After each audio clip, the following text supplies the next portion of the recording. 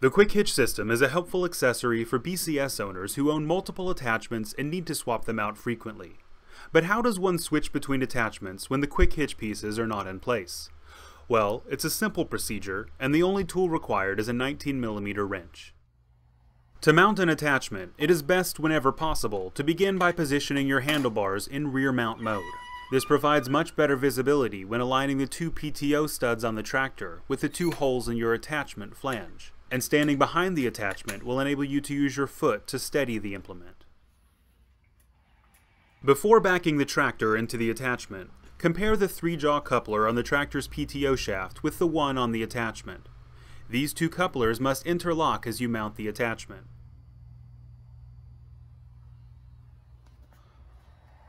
If it does not appear that the jaws of the tractor coupler will match with the gaps between the jaws of the attachment coupler, disengage the tractor's PTO and adjust the tractor coupler to achieve the right position.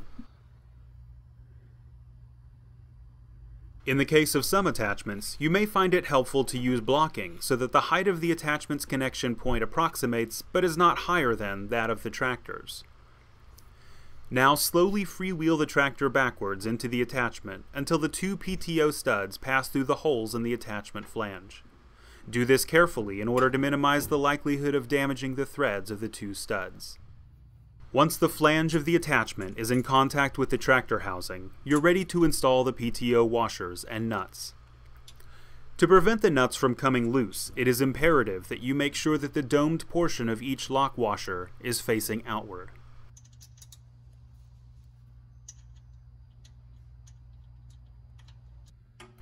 Using your 19mm wrench, tighten the nuts firmly to roughly 60 foot-pounds and check them periodically, especially after the first 15 minutes of operation.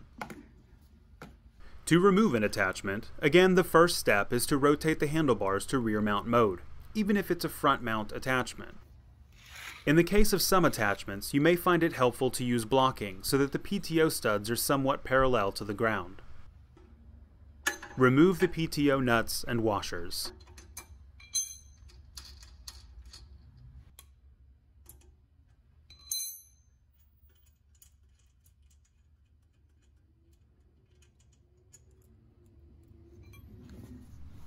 Now slowly freewheel your tractor forward, remembering that once the studs are completely free from the attachment, you will need to push down on the handlebars to prevent the engine from hitting the floor. One final note, the threads of the studs are wearing items that periodically need to be replaced. For how-to instructions on replacing these studs, check out our next video detailing that process. If you found this video helpful, don't forget to hit the like button below and subscribe to our channel for more. Also, please know that we welcome your feedback and questions.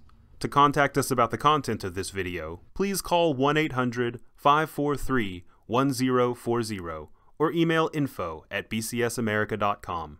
Thank you.